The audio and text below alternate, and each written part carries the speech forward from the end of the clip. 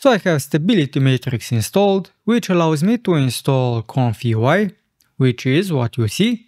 So I have a bunch of different nodes that do things, and the output can be images, videos, and something else. Now, if I go to workflow, I can choose from a bunch of templates. For this specific workflow, well, currently this is offline, so I cannot show you. So at the moment, I'm doing some plugin update, and while that is doing, I can show you that during the night, I have made 756 images that can all be viewed inside this plugin. And this one can also be adjusted, so you can adjust the height and the width if you want to see bigger images without having to actually open the images, but the window does get in the way. But if you don't need to see the node setup, this is how you can easily see the images that were generated. Now, what do I also have? Well, this will be the node setup. Currently, it's still in the making, at least the last one when it comes to the naming. And mostly not about the name, but to actually save what is being generated. So I can show you this. So whatever is being generated inside here, so I have a bunch of wildcards. Anything that you see with an underscore is basically a text file, and it has a bunch of properties that I've put in.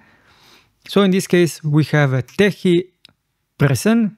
The person is being replaced by big orc and all of the other stuff. I will show you the files, but this is basically the whole text. And this is appended every time an image is generated, and I'm making 4 images at once. So that is why I have a lot of images, but these images will be hard to rename, as opposed to something like this one, which was just ComfyUI and the number of the image. So currently I'm looking into outputting this into separate files, maybe a CSV file, because currently it's connected to the save image output file name, but otherwise everything is working as intended. Now I'm generating images randomly. This is what is responsible for that. And what you may notice is that if I disconnect like so, we'll have a positive prompt, but you don't really see this dot. So this is an input. If you have an older version of ComfyUI, you can simply right click and you'll have an option down here, convert to text input. Because this is a text, you can simply connect it to what you have converted the input, but now you don't have that option and you can simply do the gray dot. And it's exactly the same with the file name prefix. As you can see, it just has a gray dot. Right, so about the file names, I have a wildcard folder. This can be anywhere that you want, at least with the parse wildcard node. So you simply put the absolute path to the wildcards, which in my case is this. And I have a bunch of files inside, and each file looks like this. So first I have a person.txt, nothing special, you can just put anything that you want. So this could be fantasy characters, real characters, anything that you want. And every time this is run, so when the queue is launched, a new workflow will be generated. So that means that it will randomly choose between one of the options. Then I have a hair color and a hair style. Then we have the object property, which is this one. And I use the object property twice, once with the object and the other time with the wearable. And then lastly we have the scene. I've set it to blurry, so it's not fully blurry, but these are the scenes that I have. Most of the time I would say something that has to do with a shipyard or ships just doesn't look as good. In some cases it does. Maybe the ship is okay, but definitely not the shipyard. At least I don't like it. And the styles were pretty wild. I went for something like this. So 2D illustration kind of vibe, but then I got something like this, which is, well, obviously 3D. And because of that, I'm now using these negative prompts. The 0.5 at the end should help to really push the limit, so it does not do, well, 3D stuff like this. But I also do not have a lot of examples where all 4 of the images would be unusable in my case, but it just means that it takes extra time to get something usable. As for how long something like this can take, well, it depends on the actual prompt. But if we go to maybe the beginning, so 7 minutes, 10 minutes, this was the longest one, at least when I was still up, less than 2 minutes. So we have 10 minutes and less than 2 minutes. So some prompts were really fast. A lot of them I see less than 2 minutes. And then something happened. Unless this is now the downloading that I'm doing. Yeah, it is. So this is the downloading that's happening. So that's why I can't really access the workflow that I wanted to show you. Basically, when you have the stability matrix installed, you can install stuff like ComfyUI, which is all of this. And you can then install a bunch of plugins, which is what this is. And also the manager, so ComfyUI manager. I do suggest you install this one because it allows you to install nodes easily. Now I'm installing this one at the moment, wasNodeSuite. Now what else have I installed? Let's see, I think the show text. So I do not have the show text installed, but I can use it. And I avoid nodes that have any conflicts. So when it comes to the nodes, I do have JNodes. So you go to the nodes. And here I have, let's see, well, we don't see all of it. And that's because I have to make this smaller. So I have wildcard down here, and this is the node. You can use different nodes that also have wildcard functionality, but the ones that I've tried did not actually work. This one did. As mentioned, you'll simply put the path here. You can copy and paste it, and you have to press OK. Then the mode can be seed or index. I just use seed, so it's different every time. And the control, I simply leave it to randomize, but you can have it as fixed, increment, or decrement. I would maybe use the fixed one if you find a seed that actually produces the style that you actually want. But if you actually don't know which seed gives you a good result, well then randomize it is. Now when it comes to the workflow, this is what has already been loaded. So this is a template. And I have only added these 2 nodes. When it comes to a template, you have a lot of them. Currently, we won't be able to see them because, well, ComfyUI is not running because it's still updating. But I think I went to images and use this one, the SD 3.5 simple. So this one gives you realistic looks. The only downside maybe is this file. Now when you open the template, it will give you a pop-up if this file is missing, and you can simply download it. And where you then have to put it is, I have stability matrix, packages, ComfyUI, models, and checkpoints. I believe this one is it. So 13.9 gigabytes. So it took some time to download, and while you may use other models, you most likely won't get the results that you want. The K-sampler node, I left this one to default.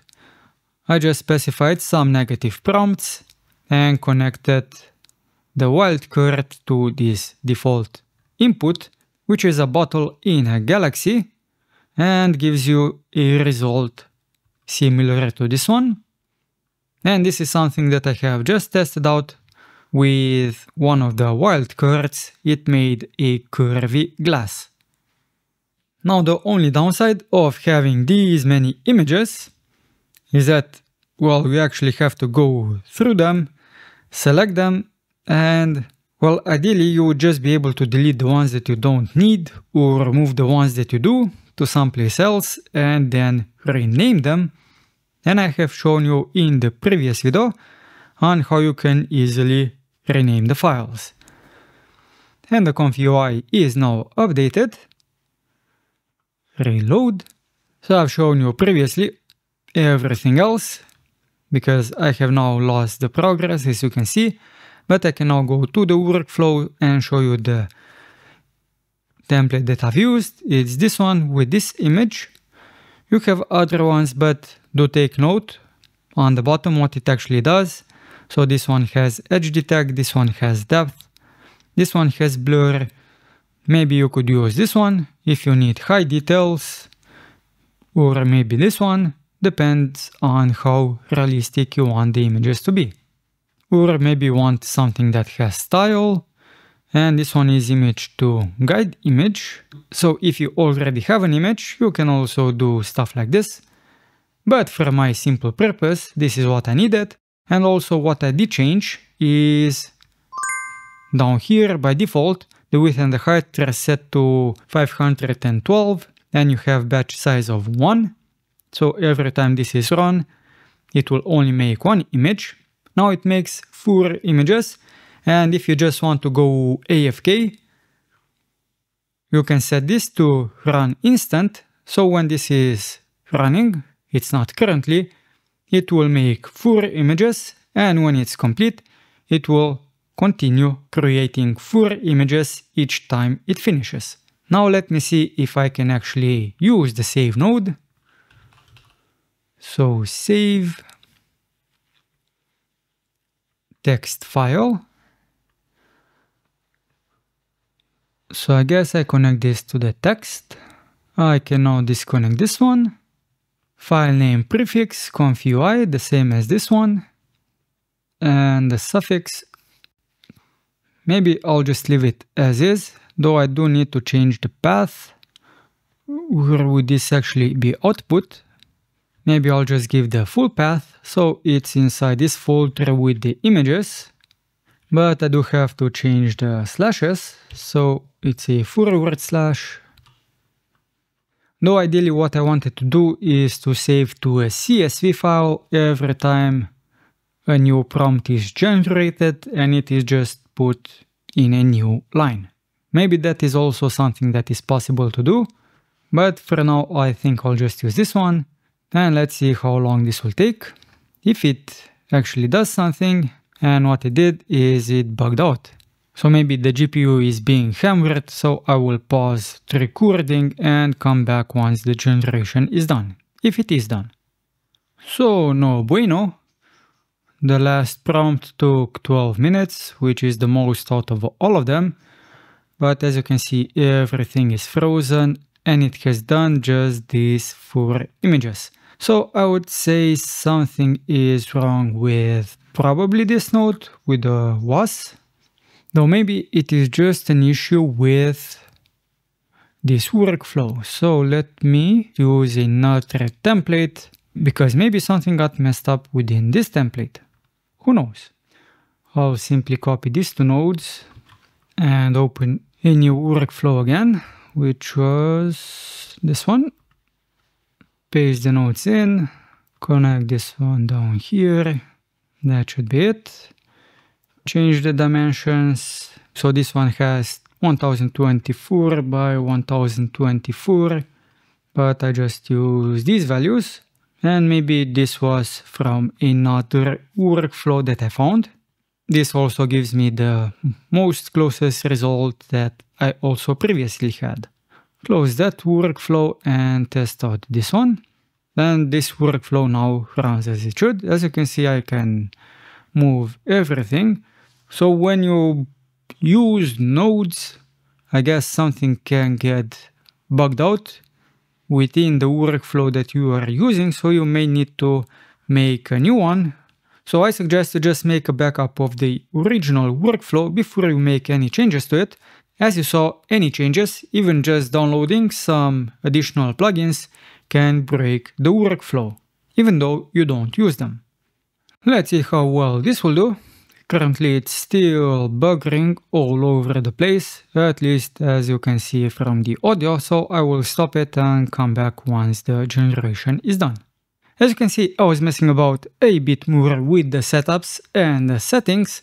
I think just using the randomized seed is okay, though in that case some images may not be the best, at least for my needs. It's quite easy to set up, as I have shown you.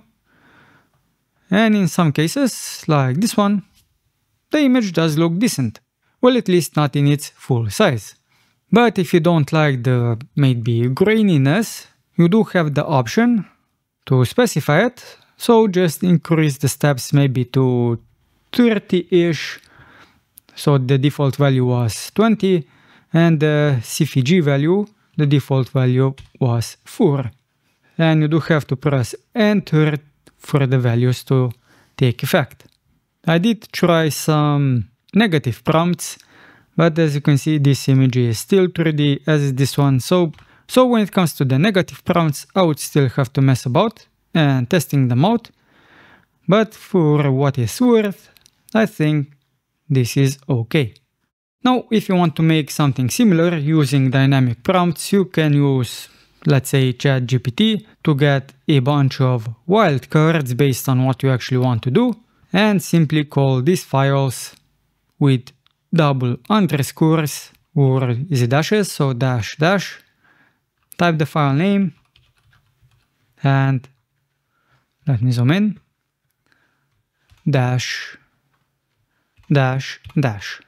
So 2 double dashes, not the minus, so 2 double dashes, the file name, and 2 double dashes.